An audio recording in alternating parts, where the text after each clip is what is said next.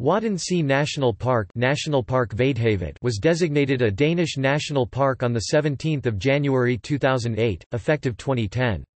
Since June 2014 it has constituted the Danish part of the UNESCO's Wadden Sea World Heritage Site. Prince Joachim of Denmark is patron of the Wadden Sea Centre.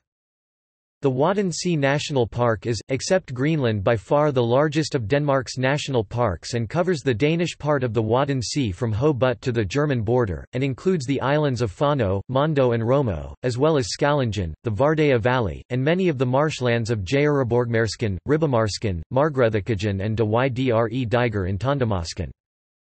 The Wadden Sea is internationally known as a resting place for millions of migratory birds, and more than 10 million of them pass through the Wadden Sea twice a year.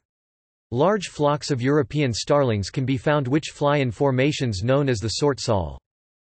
The Wadden Sea also has large numbers of breeding birds, fish, and invertebrates such as starfish and blue mussels. It provides habitat for more than 500 species of plants and animals. 97% of the national park is part of Natura 2000, divided into several projects, a bird sanctuary, a wildlife sanctuary, and Ramsar wetlands of international importance. The areas comprise biomes like the low-lying flat coast, tidal channels, tidal flats, stream mouths, beach meadows, sandplains and dunes.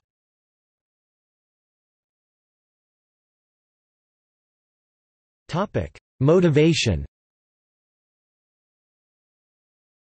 The official motivation behind Wadden Sea National Park, Denmark, was to strengthen nature protection, cultural history, outdoor activities, education and research, international cooperation.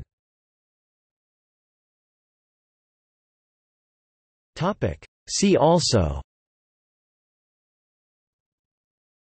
List of national parks of Denmark, Wadden Sea National Parks.